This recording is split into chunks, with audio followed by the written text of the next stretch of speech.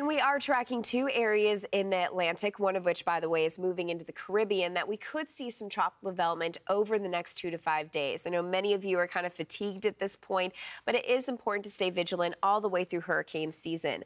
Now, as we look at this tropical disturbance that's sitting, generally around Hispaniola, so that's the island of the Dominican Republic, and also Haiti, situated right here.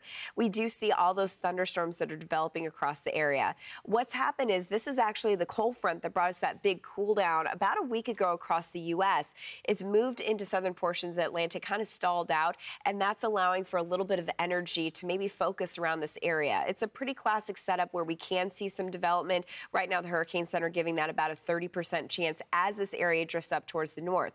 Now, as this moves up to the north, of course, it's going to move into some cooler water. And we do have cold fronts that are moving across the east coast. So most likely this would not be a threat to the U.S., but we'll watch it very closely. Meanwhile, moving into the Caribbean, we have a big dip in the jet stream that's moving all the way down to the south.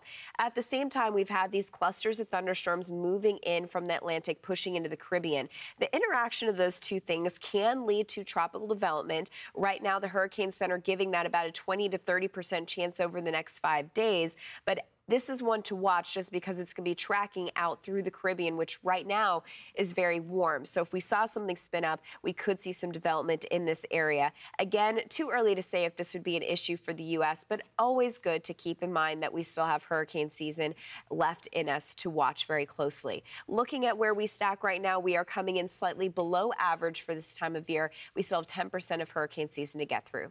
I'm Amy Freeze. Welcome to Fox Weather's YouTube page. We have more great videos on the way, so make sure to subscribe to stay updated on all things weather.